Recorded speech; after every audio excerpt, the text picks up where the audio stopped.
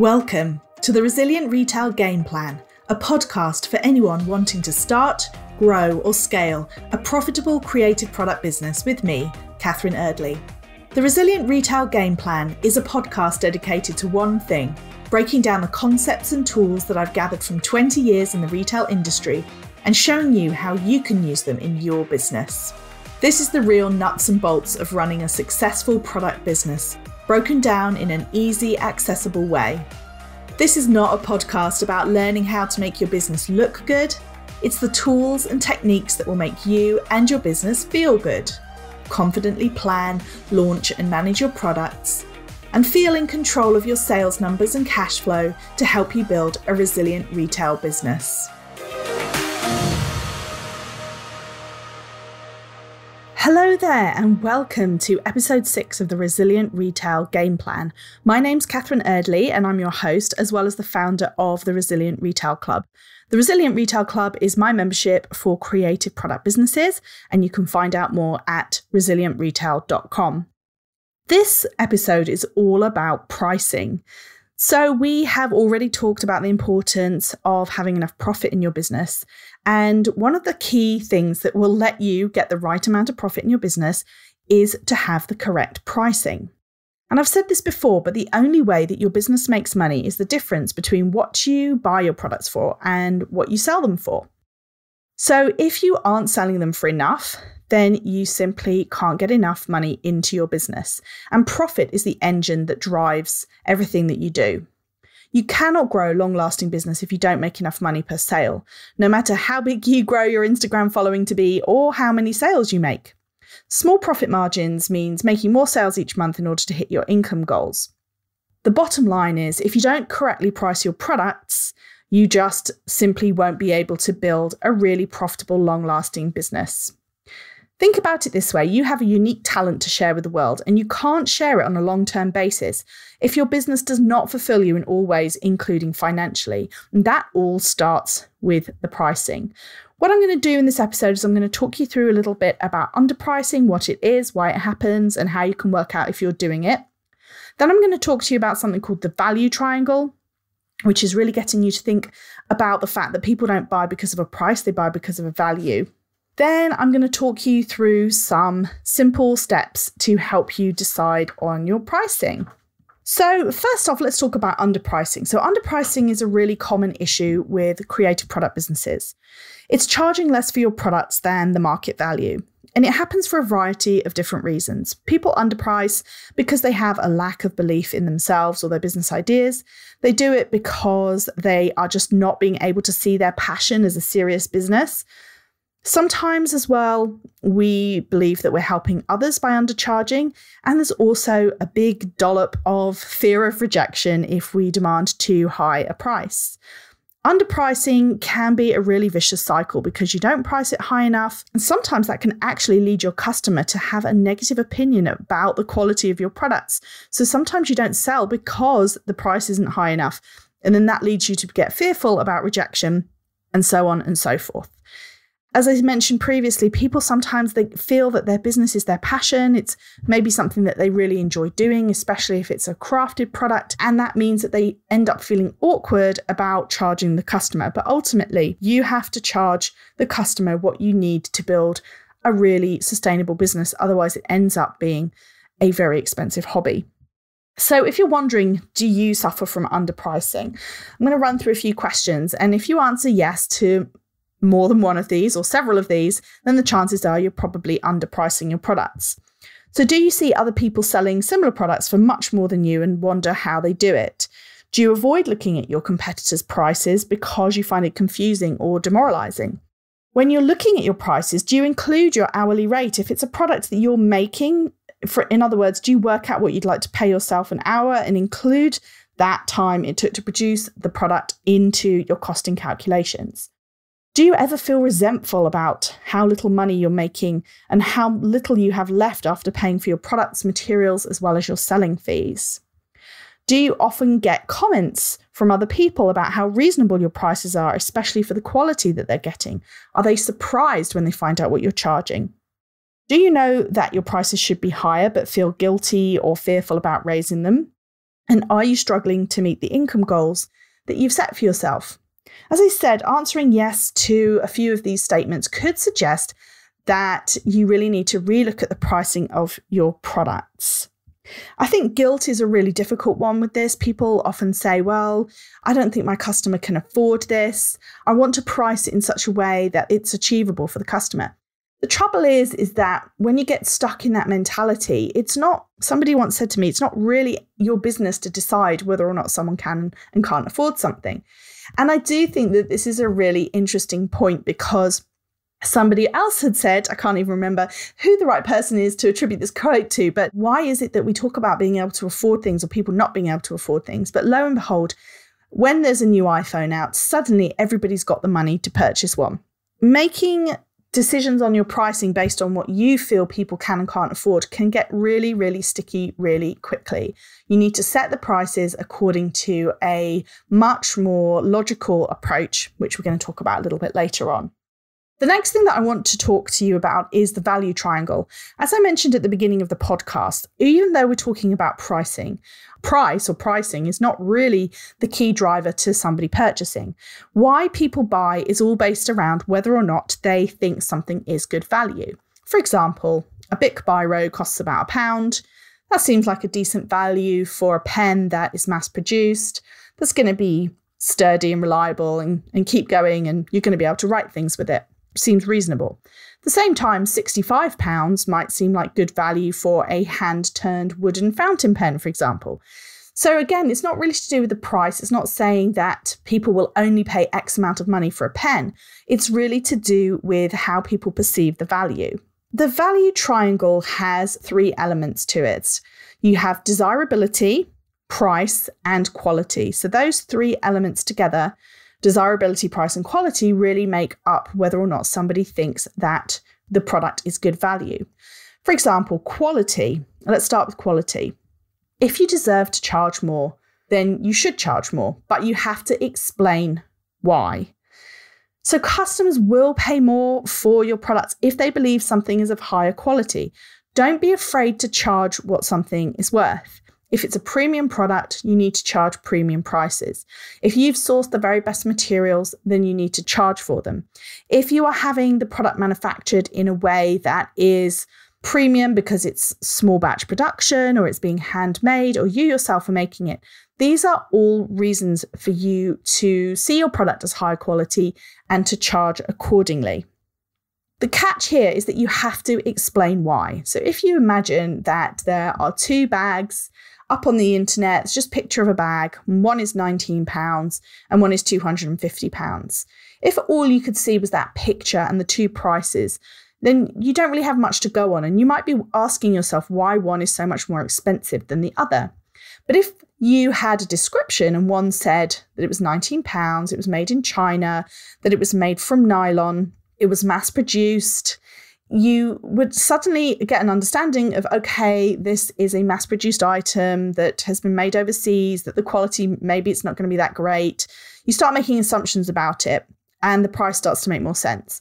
But then the other bag that's £249, if there's a product description there and it talks about the leather, how this is premium leather that was hand finished in Italy, where the bag was sewn by hand from a small atelier that makes bags for all of the fashion labels, and that the metal pull on the zip was cast especially for you.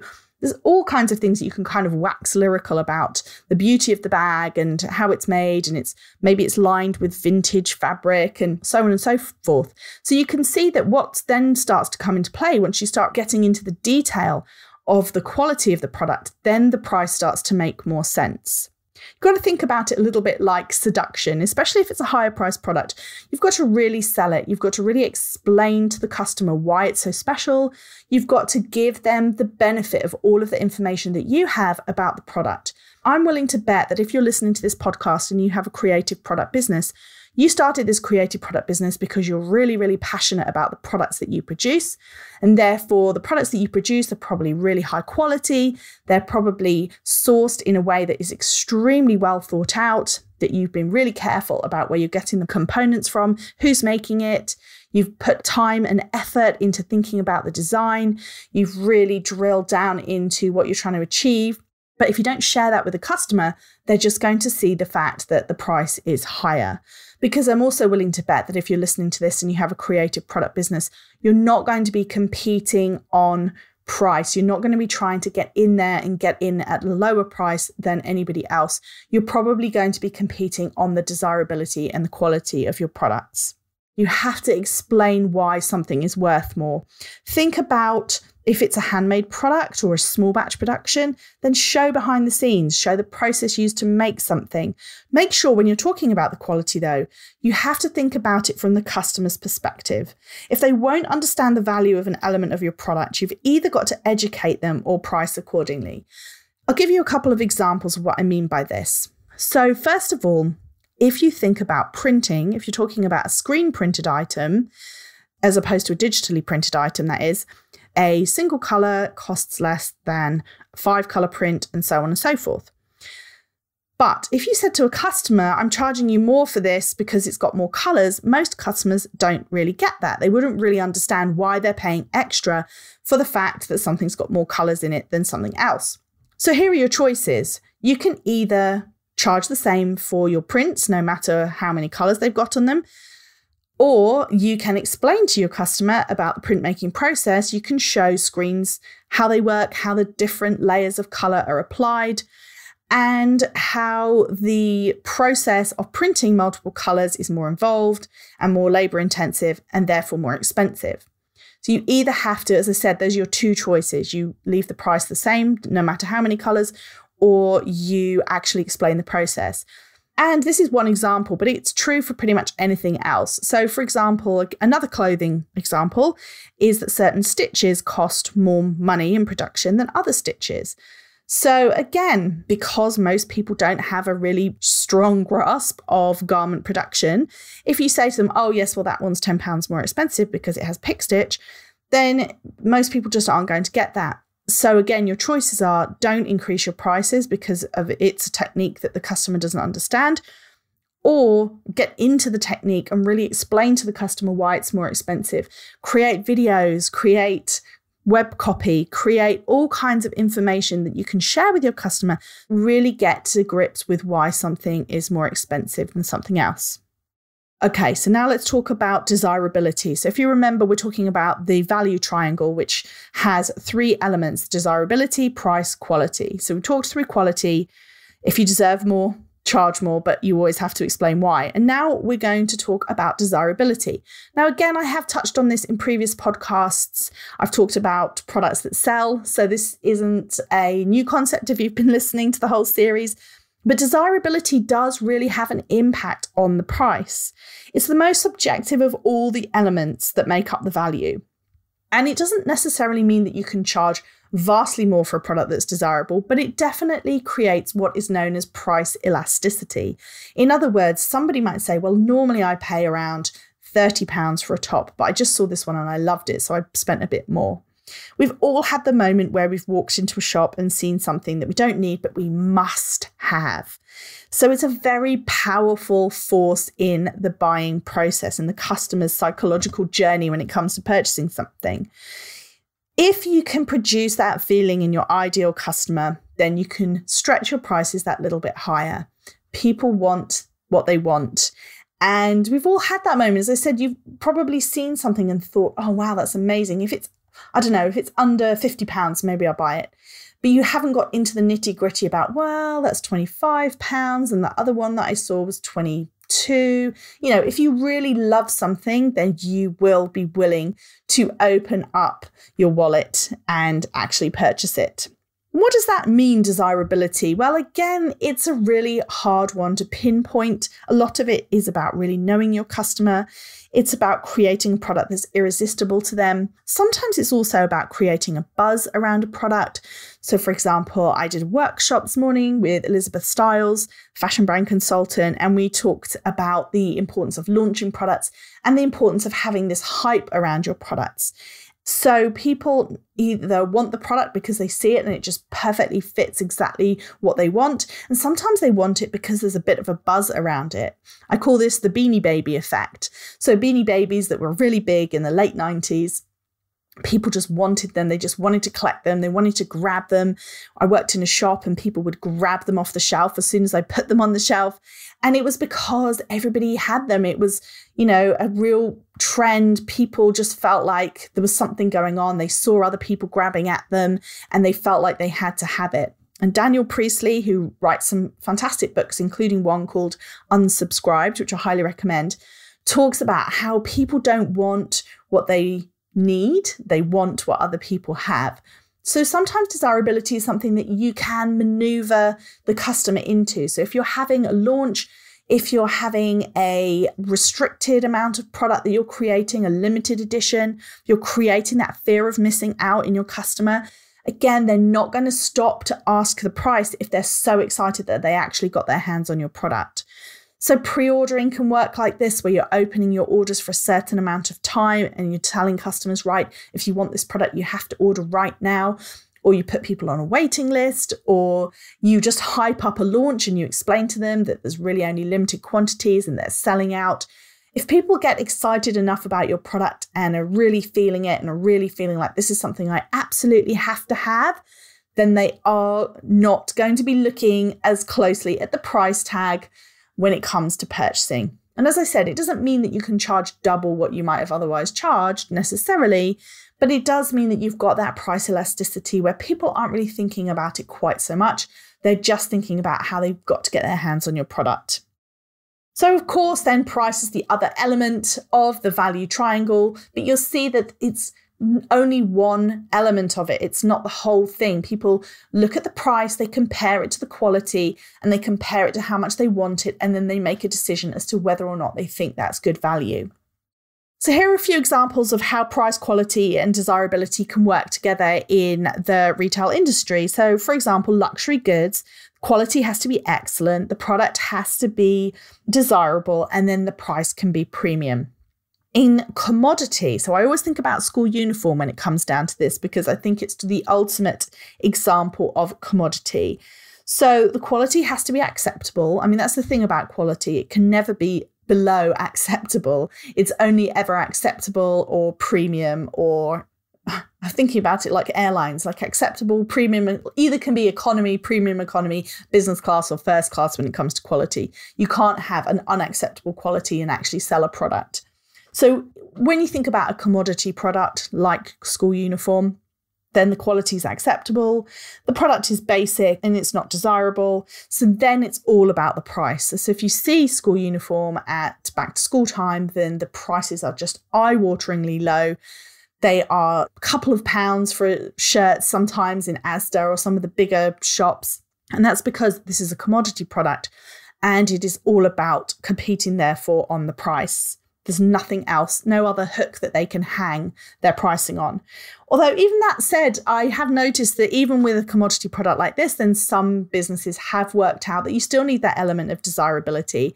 So for example, I have a 10-year-old daughter, and last year, all of her school dresses, I got talked into buying the ones that had little unicorn heads on the zip pulls. So even in commodity, people are experimenting with the ways that they can make the product more desirable for the target customer.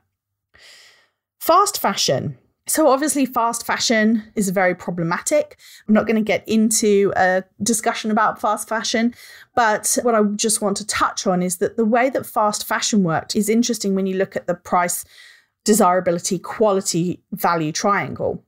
The quality, again, is acceptable. It's definitely not premium.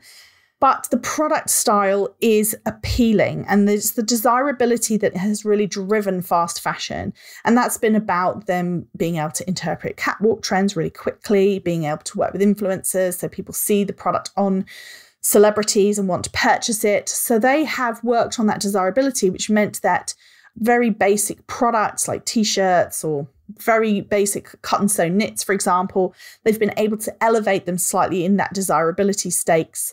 And therefore the prices, they're still competitive, but they're slightly higher than those commodity prices.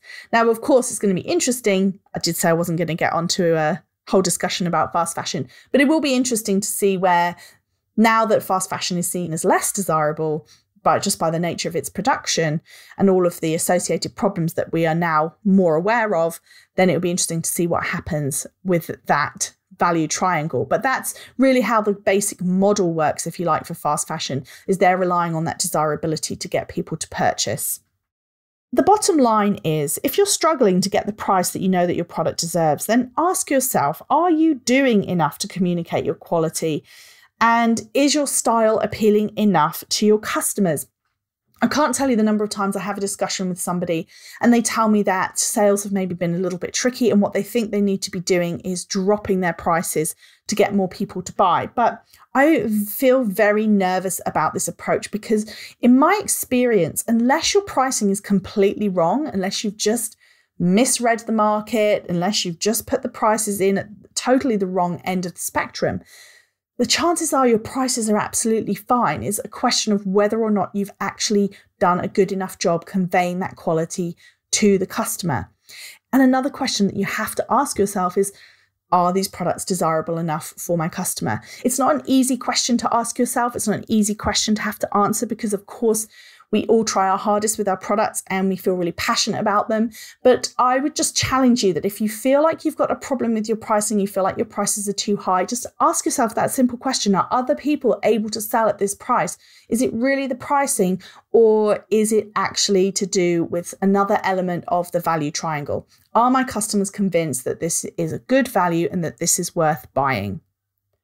It's also worth thinking about, how do brands communicate value with and without words? So photography can play a really big part in this as well. If you are, for example, struggling with your sales and you think that it may be to do with your pricing, that your pricing is too high, again, exactly as I just said, but you're able to see that other brands are selling at a higher price. Again, ask yourself, how are they communicating that value with and without words? How are they describing the process? Are they sharing behind the scenes footage of it? Are they getting into real detail about the different elements, how they're all pulled together, where they come from? Are they sharing the story? Are they sharing the value?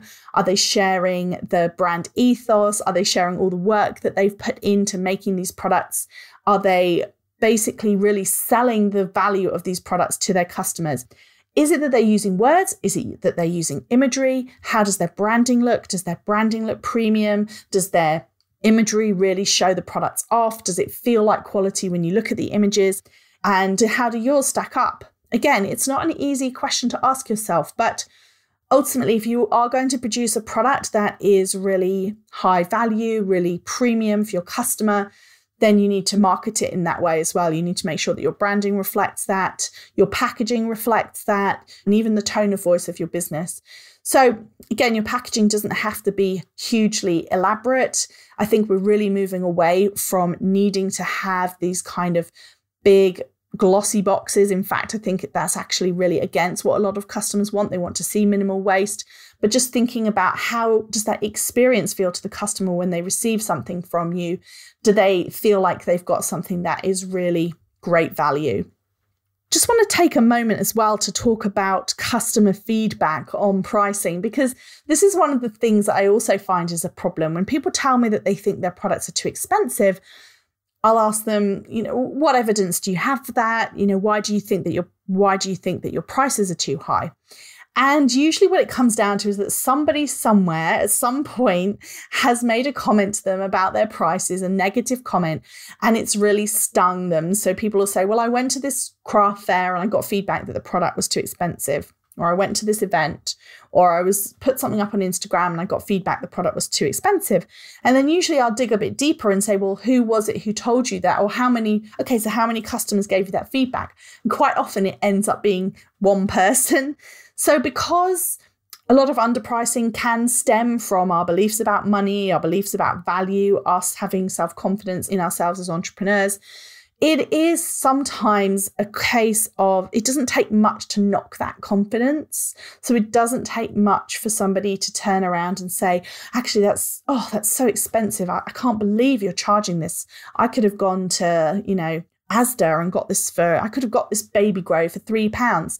There's always going to be somebody who does that. I'm convinced there's somebody who walks into Primark and says, I can't believe you get away with charging £2 for that swimsuit or something ridiculous. So there's always going to be somebody who tells you you're too expensive.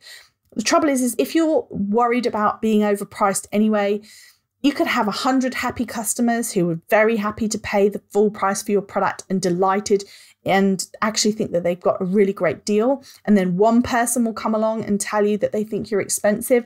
And all of a sudden it's like that balloon can pop and you can feel really deflated.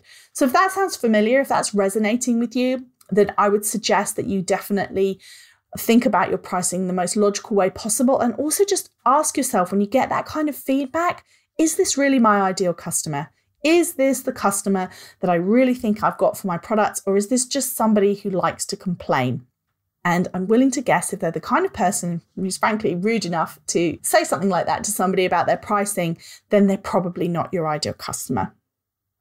So we've talked a lot then about the importance of getting your prices right. We've talked about the different elements of the price value triangle. We've talked about how you can convey the quality and the value of your products through words and also pictorial or non-verbal ways. And now what I want to go on and talk about is how do you actually go about setting your prices? So as I said, I know that this is a tricky subject and people get really, really stuck on their pricing. But I think the best antidote to all of your feelings of discomfort and difficulty around pricing and knowing whether or not you can charge the full amount for your products because you made it as opposed to somebody else, then I would say the antidote is really to be as logical as possible. If you find it hard to be logical by yourself, get somebody in who doesn't really know your business, preferably someone who would be an ideal customer, maybe somebody you know, but they don't know all the ins and outs of your business, and ask them to help you because it will help you get that external view as well. Sometimes we end up so close to our products that we just can't get the objective view. We just can't pull back far enough to really take a look at it and to understand our products the way that our customer sees our products. It's almost impossible to really get that objective view when you're so close to it. So here are the steps that I would use, and I suggest that you use to decide your prices. First thing is you want to figure out who your closest competitors are. When I say closest competitors, I don't mean people who manufacture in a completely different way to you. So if you are a small batch production business or handmade, find 3 people who make approximately the same way that you do at approximately the same quality level. Don't worry too much about aesthetics right now. So for example, if you make leather goods and yours are very pared back and minimalist, but they are handmade from high quality Italian leather, and you know that there's another brand that does high quality Italian leather handmade goods, but they're all very neon and bright and not the same customer as you at all, that's fine. You can still use them for price benchmarking. Aesthetic is less important at this point, unless the aesthetic has a lot to do with the pricing. So for example, heavily embellished versus very plain will have a different pricing structure. So to reiterate then, you want to find 3 close competitors who have a similar method of production and a similar quality of products. Once you've found those 3, then you can start deciding on what's your price position compared to them. So price position means, are you the same price as them, which is basically in line with them? Are you premium? So even if they're your closest competitors, are there elements about your business that you feel make you actually superior, or maybe superior is the wrong word, but more premium than they are, in which case you might want to price higher. So for example, you both hand make products, you both use high quality components, but then yours are assembled in the UK and theirs are assembled in a larger factory, for example, or yours are organic and theirs are not, or some other element that would basically mean that they're close to you, but you still feel that there's an element to which yours are more premium. You might also decide that actually you're going to be all about value, a value proposition, which basically means you're slightly lower price than them. So you're going to use them as your guide, but it doesn't mean you have to be priced the same as them. But again, if you are going to be higher priced than them, make sure that you're going to be able to explain to the customer exactly why. You don't have to name your competitors, but you've got to be able to articulate the value and the premium nature of your product. So that's number 1, find your competitors. Number 2, decide on your price position as it compares to them. Number 3, survey your customers. Make sure that you don't ask them, would you pay £20 for this? But you ask them the last 5 times that you bought an item, how much did you pay? It's much better to ask about past buying history than it is to actually go ahead and ask them, would you buy this? Because most people want to be aspirational. They don't want to say, no, actually, I wouldn't pay £20 for that. And also, they're probably trying to be nice. So if you say to them, would you pay £20? They'll probably all say, oh, yeah, absolutely. Whereas if you say to them, okay, but the last 5 times that you bought something, how much did you pay? It'll give you a much clearer answer. Also worth asking them. So let's say it's a t-shirt. You say to them, how much did you pay the last time you bought a t-shirt?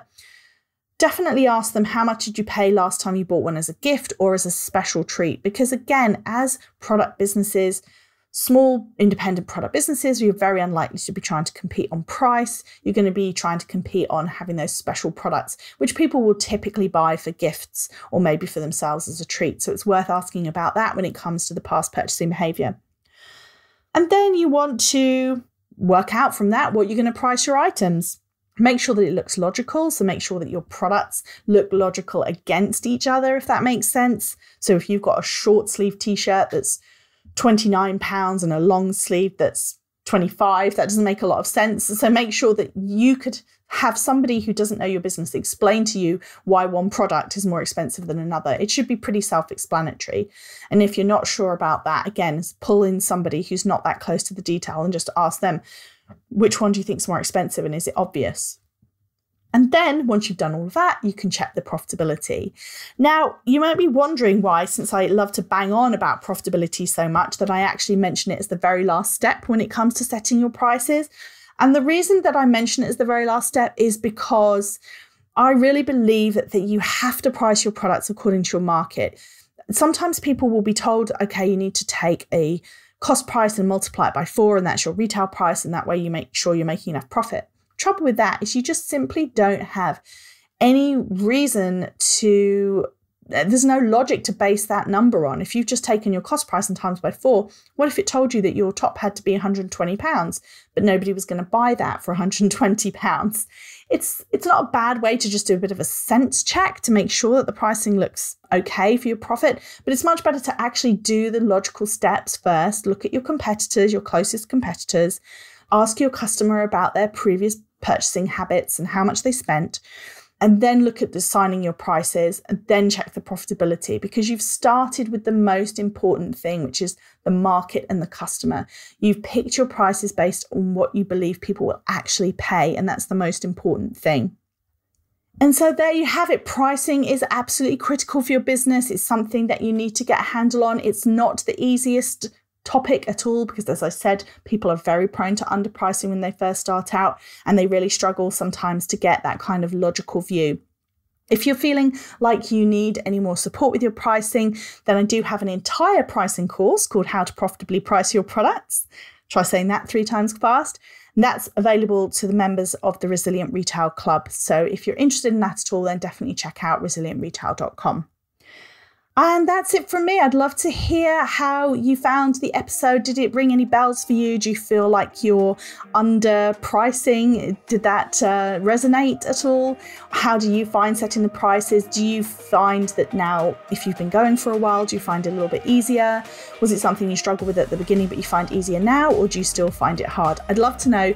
Why not send me a DM on Instagram? I'm at Future Retail UK. I'm always happy to hear from people who've been listening to the podcast, find out what your main takeaway is.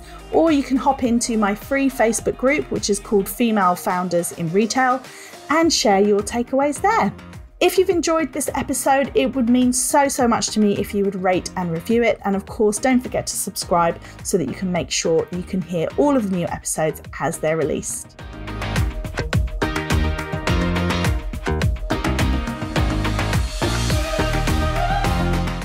If you've enjoyed this week's episode, then I invite you to check out resilientretail.com.